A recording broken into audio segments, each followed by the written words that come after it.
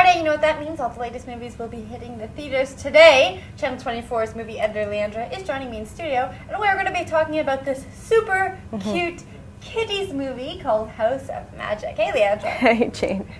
Yay! Animated movie, but this is definitely a kiddies movie. Just for the kids, not really one for adults. I'm sorry, but parents are going to have to suffer through this one. Okay, why don't you tell us what it's about? Okay, so the story is about Thunder, and he's an abandoned cat. So his people move away, and they just leave him there. How nasty! They just leave him.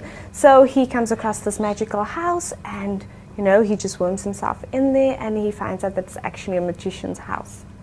And so it's all about how he then tries to save the house because this magician's nephew wants to take away his house. And so it's all about his adventure with the other animals and gadgets and gadgets in the house. Well, that sounds super cute. But Definitely. We're actually going to tell you 5 reasons why your kids will love this movie, and you should just suffer through it for them. I think one of my favorite reasons is just the cat is so cute. I know. Why I have a picture of him. Look at this. Look at those eyes. He's so cute. He's so cute. His name is Thunder. Thunder. Yeah. He's really cute.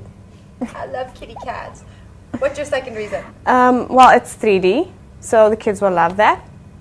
It will keep them entertained and at the edge of their seats. And the graphics is really good. Well, my next reason was also animation.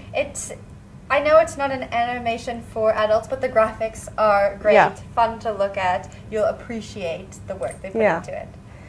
And then there's a magician. Come on, all kids love magicians performing tricks.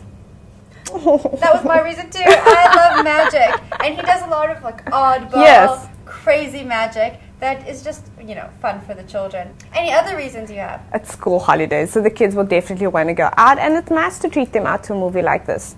Something to keep the little ones entertained. Get your kids out of the house, take them to see House of Magic this weekend, and if you do, let us know what you and your kids thought of the film in the comment section below.